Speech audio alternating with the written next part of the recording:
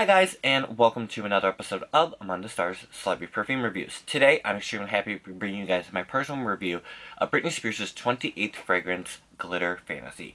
This fragrance was released at the end of 2019 to some countries. I don't believe it's actually getting a full US launch, but you can find it on eBay and other third-party sellers from people who have gotten their hands on it through whatever sources that people magically get things their hands on. So the box looks like this time. And it has the same front that the original Fantasy had, where you had that kind of triangle going up the front, and then you've got, it's got two reflective, fuchsia colors, and then the center is all, actual, textured glitter with the word Glitter Fantasy kind of cut out, and it's similar to the colors on the sides. Both sides have glitter along with the top, and it's all textured, and then the back just has a promotional picture of the bottle. We don't have, an ad for Britney on the back this time, which I find a little weird, but it is what it is. The bottle looks like this, and the bottle itself, so, in photographs and everything, looks a little weird. So, when I got it in person, I was really, really shocked to see the way that it is, because the bottle itself is pink, and then they sprayed silver glitter over it, but the glitter isn't super opaque, so you can still see through it, which I thought, the bottle wasn't see-through initially when I first saw pictures of it. I thought it was going to be, deep, deep glitter, kind of like these are. So, that's really interesting. But this one is kind of a different fantasy from what we had, previously with Britney's line. Britney normally is pretty good about giving us kind of different interpretations of fantasies, but they're not like your traditional flanker, where most flankers, when you go into you think Marc Jacobs, Mugler, things like that, you go into your more designer brands. Flankers generally are very similar to the original original fragrance itself, and then they just change a few notes and they make it a little bit different. Is when celebrity fragrance, where the original Fantasy to Midnight Fantasy, Hidden Fantasy, Circus Fantasy, they're all very, very different. You wouldn't necessarily know that they're flankers of the original fragrance because they don't smell like it. But then, we got Intimate Fantasy, which, trying to do this in reverse is terrible. Fantasy Intimate Edition, where it was kind of that original Fantasy, but kind of turned on its head. And that's what they did with Glitter Fantasy. Glitter Fantasy reminds me a lot of the original Fantasy, but kind of a new interpretation of it, a new school version of it. If someone had never smelled Fantasy, they wouldn't be able to tell you, oh, I smelled that before. But if you compared it next to the original Fantasy, they'd be like, oh, okay, yeah, I see, those are very similar. But on its own, this is a very standalone fragrance. But, that being said, to me, it does have similarities to the original Fantasy. So, notes for this one are crystallized red berries and red plum. Middle notes are sparkling pink, fluffy violet accord, twinkling lotus blossoms, and brilliant heliotrope. Alluring musk, mysterious arganwood, and benzoid are in the dry down. So, right off the bat, heliotrope has a scent of kind of vanilla. So that's where you get that vanilla cupcake vibe from the original Fantasy. But this is a really, really sweet, fruity, fresh version of the original Fantasy. It doesn't have any of that kind of heavy or tartness that the original Fantasy has.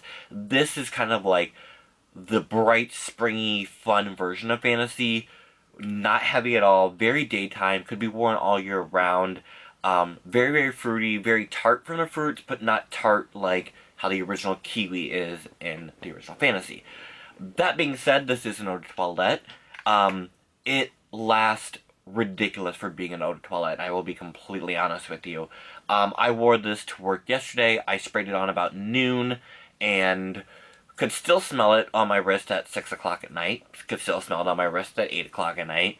And then I kind of forgot about it, and I was like, whatever. And then I went to go to bed, and it was probably 1 in the morning, so it had been at least 13 hours since I had wore it. Getting ready to hop in the shower, and I was like, oh yeah, I wore Glitter Fantasy today. I wonder what that smells like. So I smelled my wrist, and I could still faintly smell it 13 hours later.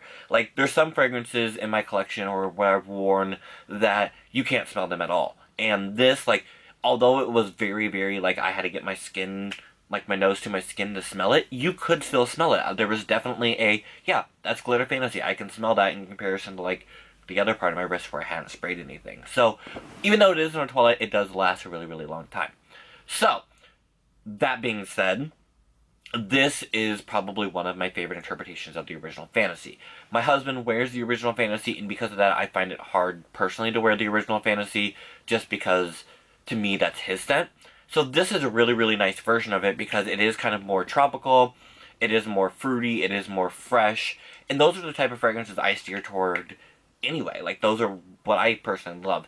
This is very well done. I do wish it was an eau de parfum, just because I'm a queen like that, and I wish it was an eau de parfum, but this lasts so long. It is amazing. If I can grab another tester card, I'm going to spray it again.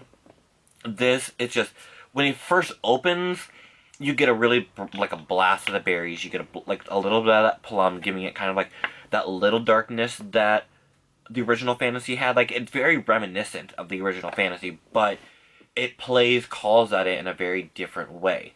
It's not something that's going to be super dark and, like, deep. Like, not saying that the original fantasy is super dark and deep, but when you compare them, this is definitely the darker, deeper version of them.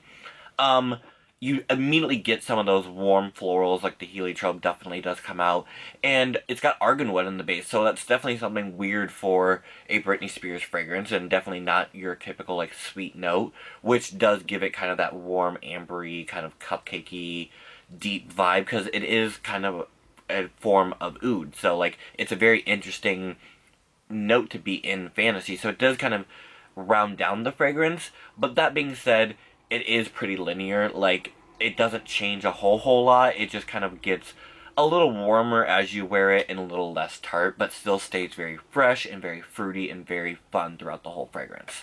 I don't think this particularly goes toward a particular season. It would be kind of springy if you would put it in a season, but definitely something you could wear all year round, and definitely could be someone's signature scent if they were, you know, loving of the original fantasy and they kind of want to revisit that in a different way. This would be a very fun way to do that. So there you guys go. There is my personal review of Britney Spears' Glitter Fantasy. I hope you guys enjoyed this review. Follow me on Twitter, @Perfume, and Instagram, @Perfume. Links are in the description below. And as always, guys, thanks so much for watching. Bye.